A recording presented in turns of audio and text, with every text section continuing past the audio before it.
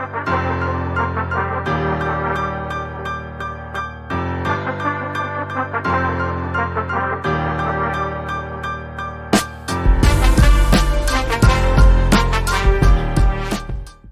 special guest was born and raised in Kansas City, Missouri. He just finished up his senior year at Missouri Valley College, where he spent the last 5 years playing basketball for them in Marshall, Missouri, near Kansas City. For people that don't know, it's kind of in the middle of nowhere. Yeah. Um, him and I were past teammates for 1 year, long ago. It feels like ages ago. Yeah, definitely Um, ages. and we're also going to ignore the fact that he's a Chiefs fan, being from Kansas City. We are not Chiefs Yeah. fans here. So we're You're gonna not going to ignore mention that. But that. welcome, welcome to the show, Kevion Long. How you doing, my man? I'm doing good, man. I appreciate y'all guys letting me, be on you guys' show. Us going back a huge past, it's been a long time, but yeah, bro. I like being on. I love your guys' show, man. I really love watching you guys, and I'm just happy to be here. Appreciate it, bro. So yeah, I Yeah, guess we got thanks. we got to get it started at the beginning. Being from Kansas City, tell us a little bit about your childhood, your upbringing, a little bit about your family life. Yeah, Yeah, being from Kansas City isn't let me see how can I put this? It isn't really one of the biggest cities, but like, I guess we get a little bit of spotlight. We're definitely one of the, last place type of cities. People really don't it isn't a number one spot for vacation. It is a number one spot for, really much of anything, really. So I definitely feel like I'm an underdog, being from there. I think feel like a lot of kids that are from there, feel like that. But I loved growing up there. I love being there. I love my city. And yeah, it was rough, but I managed. And you know, I once I got the chance to get out a little bit, I was kind of happy with it. Once I got away for a little bit, that's why I didn't mind being in Marshall for 5 years. You know what I mean? mm-hmm. I feel like this is more of my home now than Kansas City, was. You know what I mean? Um, but yeah, it definitely was a different adventure coming from there. It isn't obviously a small city, but it isn't a big city either. And I like it. I love it actually. Yeah. I'm really impressed that you Yeah. stuck it out there at Missouri Valley because I It, spent 1 year there, and I'm from a see, small town anyway. And when I got there, I yep. was like, "There's all we had was what, a KFC and a Walmart." It, That's yes, that's bro. literally it, Yes, bro. I don't know how yes. you did it. How did you It, manage to do that? bro, it really took a lot of discipline. I definitely like. There was multiple times, you know what I mean, throughout like my years of being here, where I was like, bro, fuck it, like I don't want to be here. I'm ready to go. You know what I mean? Uh-huh. So there was definitely a lot of times where I was contemplating and I was like, bro, I want to leave. But I knew honestly I wasn't the player I wanted to be at. You know what I mean? So I just stuck it out more for the beneficial to become better. You know what I mean? Than like beneficial of like leaving and like trying to go somewhere else and not being ready. You know what I mean? So Mhm. that was the huge factor for me. That's the only reason why I wanted to stay. And I just love the competitiveness, that was here. We got so many kids here, bro. And you know how it is. Like they bring in so many Yes. kids like every year. It's crazy. And you gotta compete, you know what I mean? You gotta bring it every year, you know what I mean, for your spot. So I just love that factor of it. And I feel like it made me, you know what I mean, to the player that I am now, if that makes sense. Mm-hmm.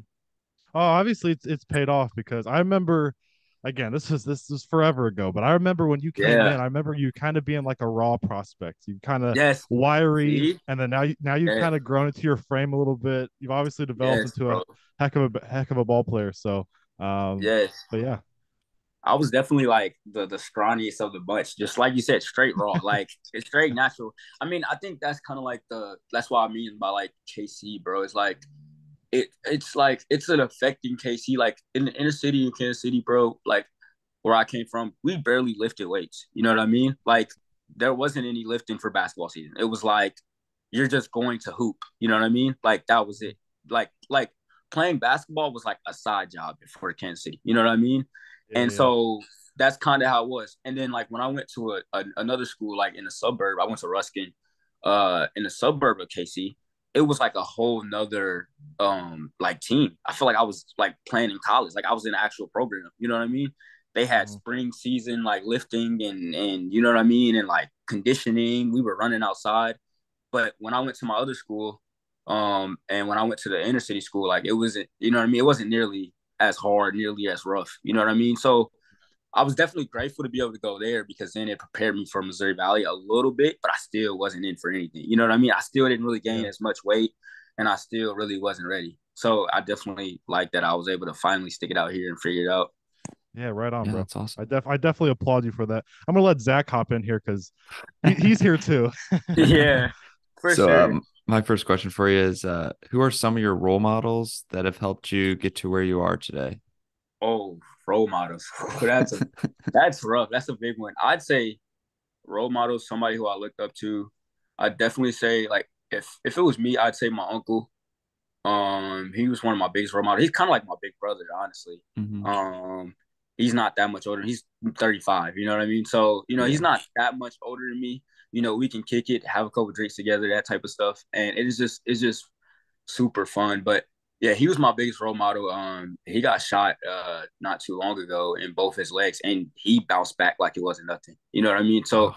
he was my biggest role model. Yeah, like definitely. So, I look up to that dude and yeah, seeing him bounce back from that and then like stand strong for our whole family because he's like the man of the household, you know what I mean? So Hmm. him standing strong for our whole family and bouncing back from that was like, all right, if you can do that, bro, I can go do 5 years in college. You know what I mean? Yeah. Like Yeah. I applaud that, bro. You know what I mean? Hmm. So yeah, I think him and then, like if I was to say role model like basketball wise, I have an older cousin. He was so talented, bro, at basketball. And I don't know why he put down the ball, but he's my older cousin and I definitely he's one of the probably my second biggest like impacts on me basketball wise because he picked up the ball first and then like me being around him so much it kind of just gravitated towards me. He's older than me by Yeah. like 6 or 7 years and like I used to just come home from school and he'd already be there, be out of school because he was in high school and I was in like middle school at the time. And I used to just go at him every day. You know what I mean? One on one, go at him every day, man. And he would beat me because he had a nice jumper, nice mid range, and he was just so quick.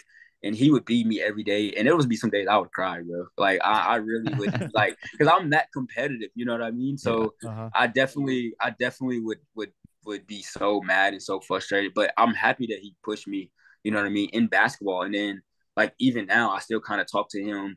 You know what I mean? He's just my cousin, but like I still kind of talk to him. You know what I mean? When I need to really vent to somebody and talk to, he definitely shows me different sides of things. So I definitely Hmm. appreciate him. So did you have siblings growing up, or were these the uncle and the cousin really who you hung around? Yeah, they were really who I hung around, but I got two. I have two older brothers too. I have a brother that's 24, and I have a brother that's 27. They just turned 27. Oh, okay. So them two guys, like I definitely love those two guys, and they definitely helped shape me too. I think I have a little bit of both of them, kind of in me. You know what I mean? Since Hmm. I'm like the younger one. Hmm. But they just, you know what I mean? Their path wasn't basketball, but they just told me to stick with it pretty much. And then my cousin, him just playing basketball was just like, you know what I mean? I seen him and I'm like, oh my gosh, like I gotta pick up a ball, bro. You know what I Yeah. mean? Yeah. Like Yeah. his favorite player, like at the time, I don't know if you guys remember like 2011, like Derrick Rose. His favorite player was Hmm. Derrick Rose. So like he loved like trying to play like D Rose, like, and he was just so shifty with the ball, bro. Mid range Hmm. game was crazy. So like I don't know, bro. I just love that type of play. How old were you when basketball became like a thing that you thought it could be a serious thing for you to accomplish and you could play at a high level? So I didn't start playing until my freshman year of high school. So I was late bloomer. Wow. Late bloomer. So when I tell you this is why like people don't understand why I take this like why I take it so serious and like why I take the game so hard. Like obviously like there's so many athletes that become burnt out. You know what I mean? That are like, okay, I Hmm. don't want to do this no more. Like I'm done with it because they've been doing it since they were in middle school, elementary school. You know what I mean? Me, Mhm. I was so late to the game. Like I didn't play my first basketball game until I was a freshman in high school. You know what I mean? Wow. So I was so late to it but I kind of also was a natural. Like I said, I had a cousin who I went against every day pretty much. So I was kind of like a natural to it. And then once I really got involved in the game and I played my freshman year, I made the AAU team. Like my coach of my varsity team was our AAU head coach. You know what I mean? So he just took me under his wing and was like, "Hey, I want you to get better. Like, come play for my AAU team, and we'll just develop you from there." And so I just started playing from there. And like you said, I was a raw talent, so I just used to shoot the ball a lot, like crazy. And I used to be a straight catch and shoot shooter. You know what I mean? Because that's like the first thing you kind of learn. You know what I mean? When you're taking like baby steps. So yeah, I was late to everybody. Everybody on AAU, like they were freshmen. Like I went to Vegas, I went to Las Vegas and I played in the tournament my sophomore year. And like I said, this was only my second year of playing basketball, like actual basketball. So when I went to Vegas, I had like 20, you know what I mean? Chris Paul was there, Carmelo was there. Like it was a huge tournament, you know what I mean? Like there were like, I think 100 teams playing in this Wow. AAU tournament. So, I was like, hey, this is my chance to kind of like do something, you know what I mean, in this sport that like I just got into, you know what I mean? Yeah. And I had teammates, you know what I mean, that play for Park. Like I got a direct teammate that I played AAU with. He plays and starts at Park right now, Park University. So he was like, he started at like, fifth grade and been playing AAU. He's 6'8", you know what I mean? So he was a absolute freak, like monster, you know what I mean? So I was trying to keep up with him, you know what I mean? I'm not 6'8". So it's like, you know what I mean? As a guard, you're like, you can't really catch up because there's only so much you can do to develop, especially when you're a late bloomer. You know what I mean? Yeah. So I just was so late to the game, and I think that was about around the time when it got serious with me. It was like my sophomore year. My freshman year, it was a struggle. I got yelled at a lot for sure. I definitely my coach butchered me my freshman year, like yelled at because I made so many mistakes. You know what I mean? Well, what you were talking What? about kind of like walked right into my next question is what is one part of your game that you pride yourself on the most? Because I was watching some of your highlight tapes Yeah, before this. Your jumper's really nice, yeah, really good on defense, can yeah, attack the rim. I was like, yeah, dang. yeah. I would say my jumper was like, I don't know, like, so it got to a point where like it's kind of crazy, but like this was my mindset because I'm so competitive. Like it got to a point where people like were disrespecting me. Like I used to, like I said, I used to just be a straight shooter, and people just kind of like didn't want to leave me open. You know what I mean? So I used to just catch and shoot all day, every day. But it got to a point where people started like disrespecting me and were like, okay, we don't think he can get to the rim. You know what I mean? And this is when things started to get serious because my sophomore year, I started to actually be a problem. You know what I mean, for teams, and they're like, okay, he's gonna knock down like, you know what I mean, 4 or 5 Yeah. threes a game. You know what I mean? So it started to be a problem. We're like, okay, if I knock down 4 or 5 threes a game, how can we stop him from scoring? So we're going to face guard him now. Well, we don't think he can get to the rim and make a play. You know what I mean? So I started to learn, like, okay, I have to learn how to put the ball down, dribble, and be, you know what I mean, a threat, you know what I mean, to the rim. So I kind of just really mashed that in. And like I said, I was really a raw talent then as well. You know what I mean? I didn't have any muscle then. And I tried my best to just kind of, catch up as much as I could. I put in a lot of time in the gym, working on ball handling and things like that. And then it kind of finally all just kind of started to mold a little bit better. And I started being able to get to the rim a little bit better. And then, like I said, I got to college and I was like, okay, I'm going to work on that even harder. You know what I mean? Because I feel like I feel like shooting is probably my number one thing. So I feel like, okay, my jumper is going to always be there. You know what I mean? So I feel like my jumper is the number one thing for me. I can just really focus on, my handle and getting to the rim, and making plays for other people. So I feel like that was one of my biggest things. But shooting definitely is probably my number one thing. Like I've always been a really, really good shooter. And I think if I probably would have just potent it a little bit more and worked on it more, like which I'm doing right now, I feel like I could be, you know what I mean, like lights out from perimeter. You know what I mean? Yeah. Like we're like, okay, you got to make sure you step up on me. You know what I mean? And I feel like that's what I'm trying to perfect right now. Like I said, like just if players go under, I can knock down shots. You know what I mean? Like I feel like my limit for me right now is like a Chris Paul or a Steph. You know what I mean? Yeah. Like when you can execute as a point guard, you know what I mean, from the perimeter and knock down shots and also make plays, like you got it all. You know what I mean? Trae Young, he's Mm. the same way. You know what I mean? Yeah. So definitely, I feel like shooting is probably my number one thing for real. You went to Missouri Valley, but what were the offers like coming out of high school? Was that like the main one that you focused on, or was there a lot? So that's the thing about me. So like that's the thing about coming from Kansas City is like it's so many misconceptions when you're in high school, bro.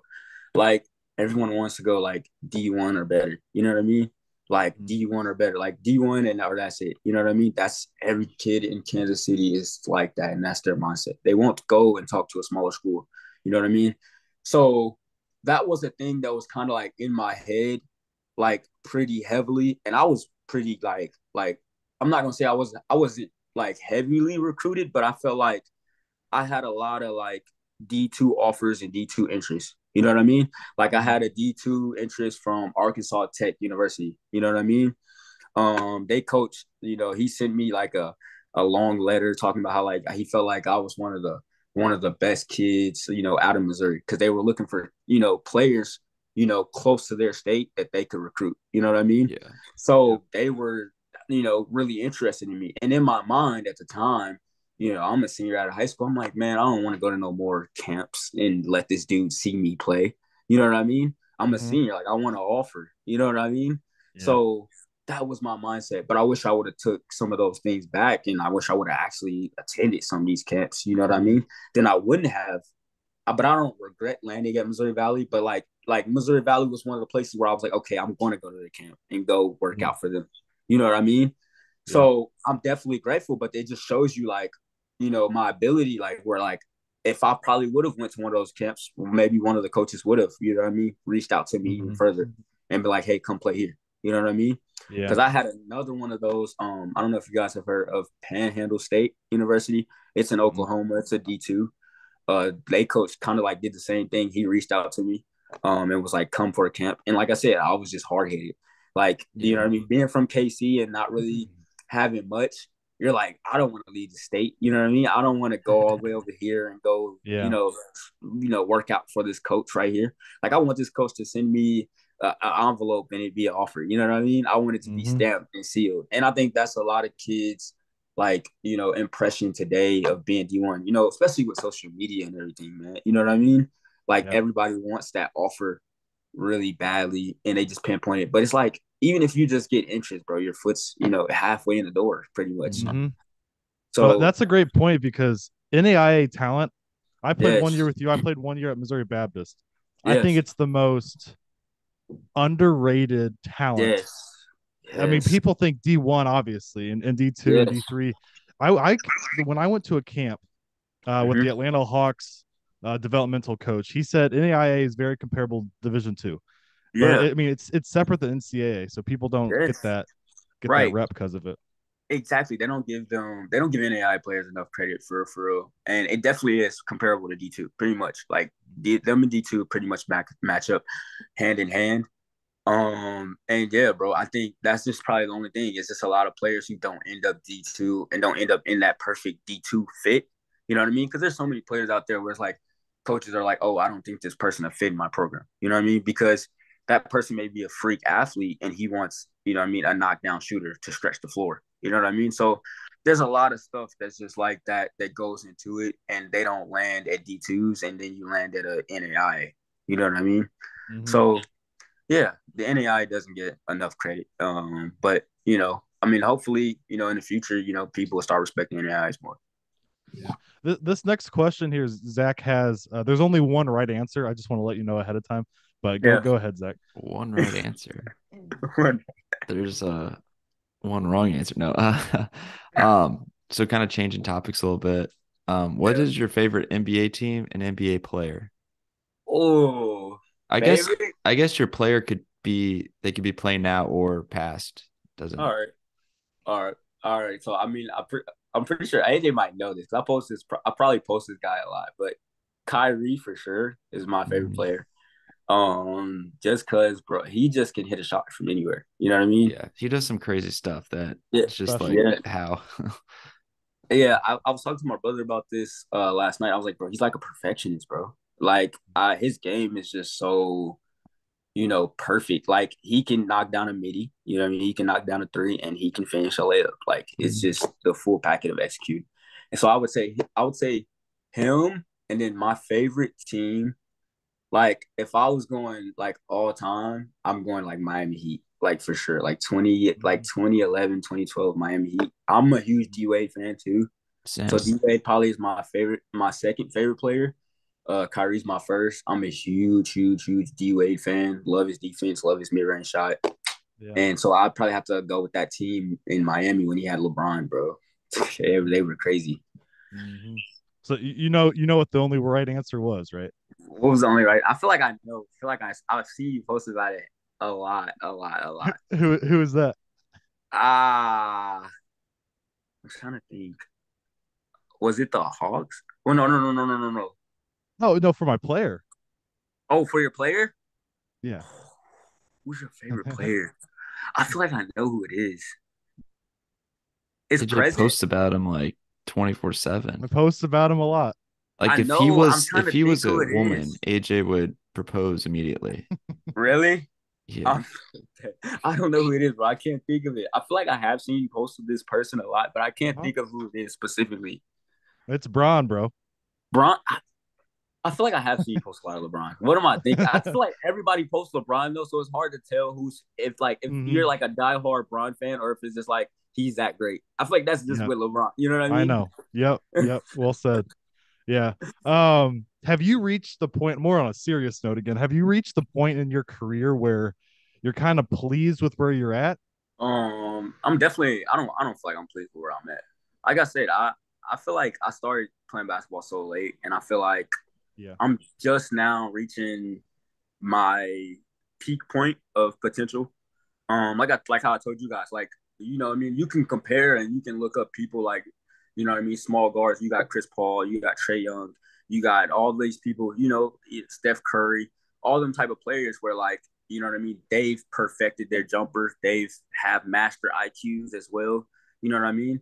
And I feel like as I get older and I play that game and I play that style of play, I feel like I'm only going to get better at it. You know what I mean? So the older I get, the more my IQ, develops. And you know what I mean? The more I work on my game, the more my jumper is going to develop and get more crazier. So I'm looking forward to this next season because I'm definitely going to play. Actually, one thing I want to mention before my last question is it's kind of just an observation that I thought was kind of funny. When I was looking at your highlight tape, there was one game that you guys were playing where you guys were wearing orange jerseys and the Mm-hmm. opposing team was wearing red jerseys. And Yeah. how did they let that happen? Because I was, I, I don't really know. I mean, it's just kind of like one of those things where I guess they just were like, oh, okay. We didn't, I mean, I feel like coaches don't really communicate, you know what I mean, yeah, back and forth. Especially not with jerseys. They just kind of like bring them and just go with the flow type of thing. So I Mhm. think that's the rate. I seen that too. It looked kind of off and kind of weird. Even when I watched the highlights, I was like, I don't know about this.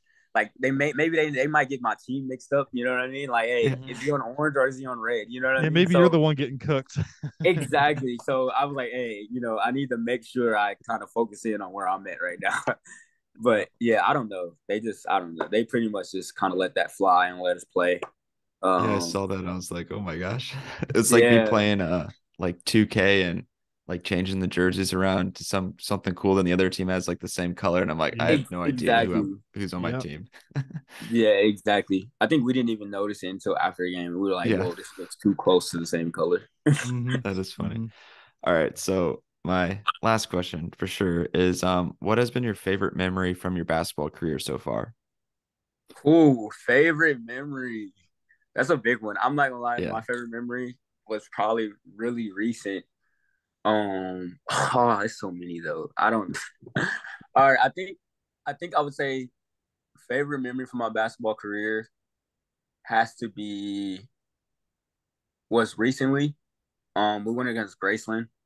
I hit I think three threes back to back. Oh, nice. And that last three I hit put us up, and we were losing by 30. Oh, wow. I And saw that highlight. I saw that yes, highlight. Yep. yes, we were losing by 30. In the first half, we were playing pretty awful, pretty bad. and we were losing by 30. And I was kind of, you know how basketball is, just kind of up down. So you just kind of got to keep your composure. I kind of got taken out at one point in time, and I kind of was just kind of frustrated about it. And when I got back in the game, I just, snapped into a whole nother mode. And I was like, you know what? I just got to do something about this. Like, we can't lose by 30 right now. Like, and we're at home. And I already don't like Graceland. You know how, like, we used to go to Graceland all the time and play. You know Mm-hmm. what I mean? Mm-hmm. And so I just kind of had a bad taste for Graceland. You know what I mean? So I just was like, okay, I got to do what I got to do. We're at home.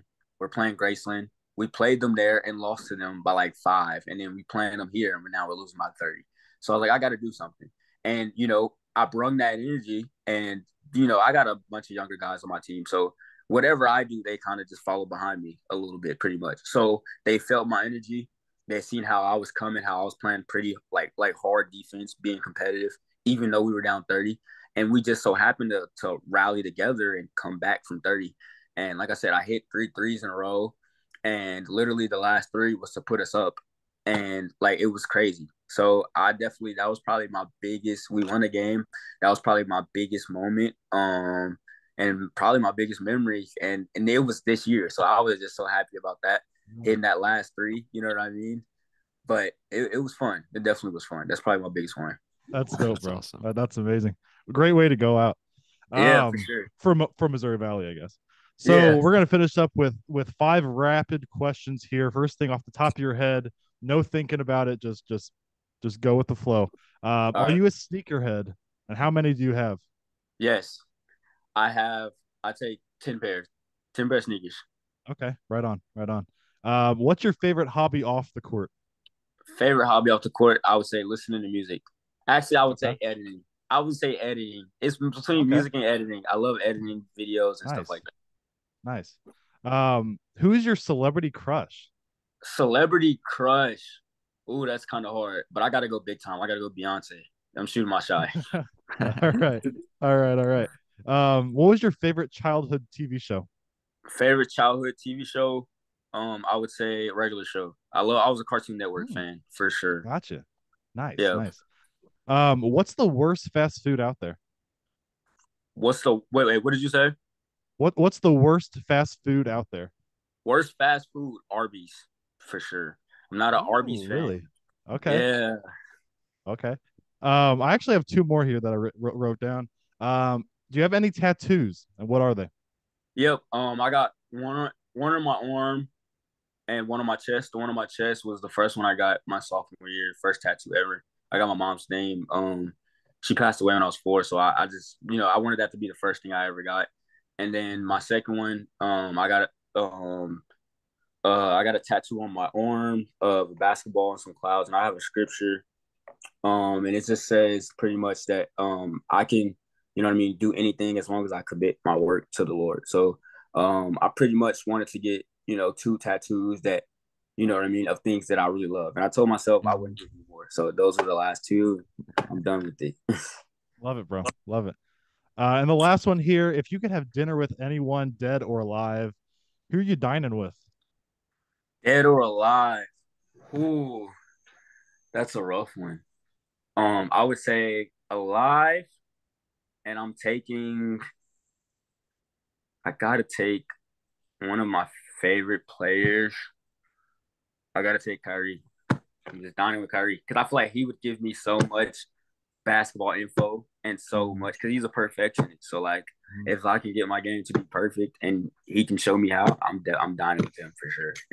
Love it. Love it. Love it. Love it. Kevion, we can't thank you enough for joining us today, man. Hearing your story, me personally catching up with you. I haven't talked to you like this. I haven't And seen you in person in like 5 years. So, or I guess yeah, I saw you one time after a basketball game, actually. yeah, I, you I, did. ca- I caught up with you. Yep. Yeah. Yep. But no, it was great seeing you, man. Great having you on, and best of luck the rest of your career. And hopefully, we'll be hearing about the next school you're attending here. All right. Thank you guys. I appreciate you guys. Appreciate you, Zach. And appreciate Yeah, you, thank AJ, you. man. Thank you guys for letting me be here, man. And yeah, bro, it was just so fun.